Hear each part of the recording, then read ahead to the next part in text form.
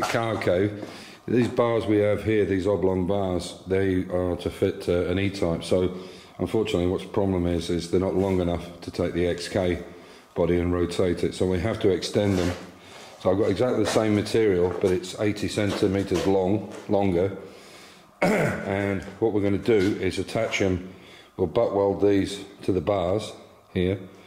But what we'll do is we'll fit these slugs into them. We've made these up from 4 centimeter box section and some offcuts. So these will slide inside this piece.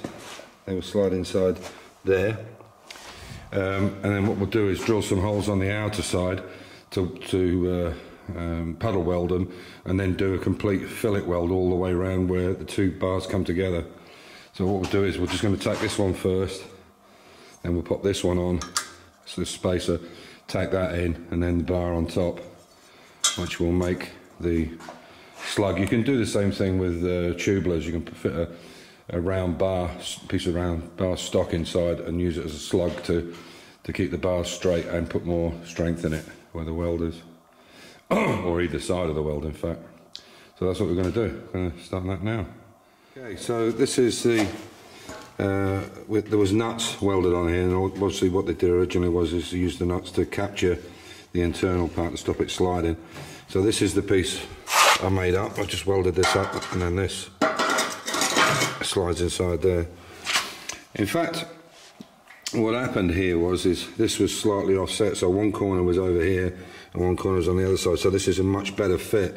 In fact, even though I had not set it up correctly, this is absolutely straight, and it's lesser, it's maybe a little bit less on it. I should have put one side and one box the other.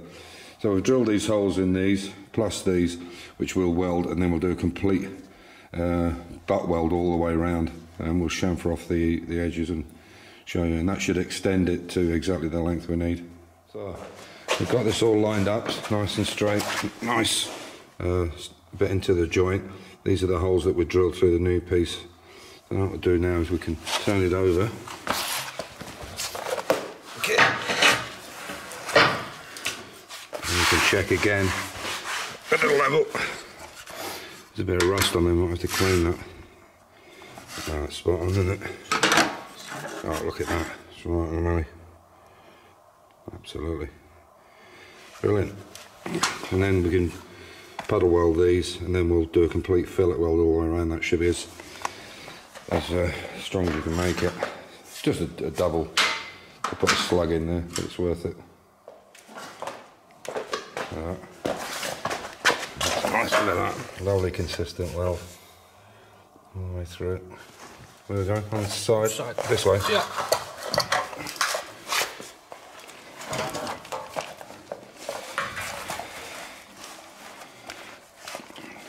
You can hear that nice crackle.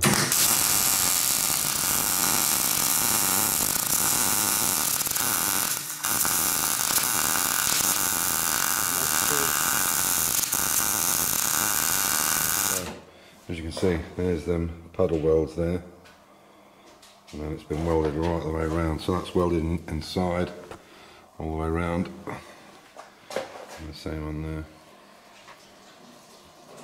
and with that slug inside it and make it even stronger. So tomorrow I'm not even going to grind down the welds, there's no need.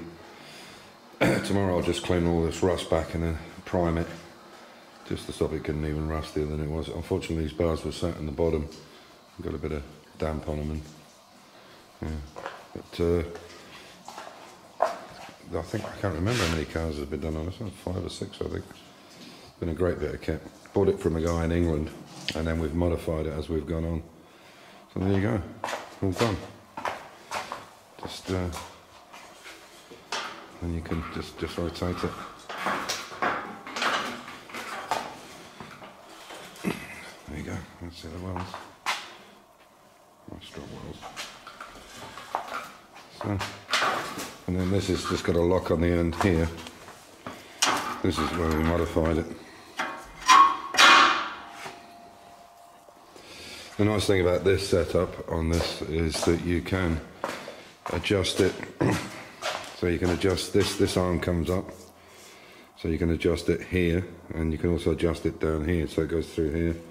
This goes up and down, so you can get it exactly where you want it.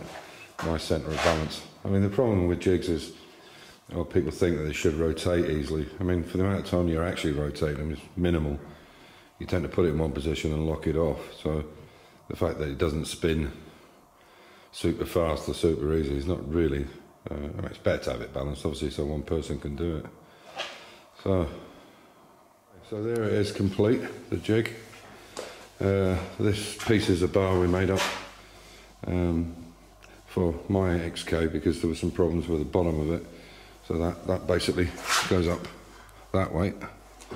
And then we have to make new ones. Now, the reason I'm making new ones, you might remember that we had bars that were actually stainless steel and they were the proper length, but they're actually on the other XK 150 in Czechia. They're using it for painting and they've got it on their rotisserie, so that's why we had to make another set of bars. So the E-types will still fit on this. In fact, you can use for anything. And if you've got one where it's a unibody, you can just take these bars off and attach it from the front bumper mounts on either side. We've done that, the same thing with a Mini. We use the same jig for doing the Minis. So all we've got to do now is set it up. We've got to do some work on the front of the car, so hopefully by the weekend, after the weekend, we can think about putting it on. But we have to take the boot off, the doors, the bonnet, and we have some things to do on the front wing before we take it off the chassis. Then we can put it on here, set it all up, and then roll the chassis where this is right now, and then cover the chassis up. And after Christmas and New Year, we'll be ready to bang on with it.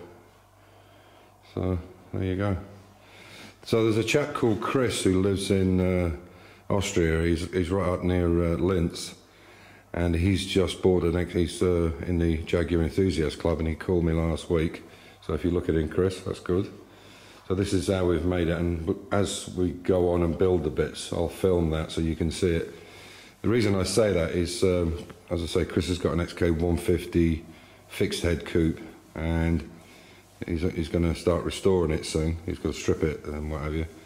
So by the time we're finished with this, I'm going to lend in the jig. He'll come down and get it from Linz. It's up near the border, and he can use it for as long as he likes. I'll just lend it to him and then get it back off him after a year or two, or however long it takes him to do it.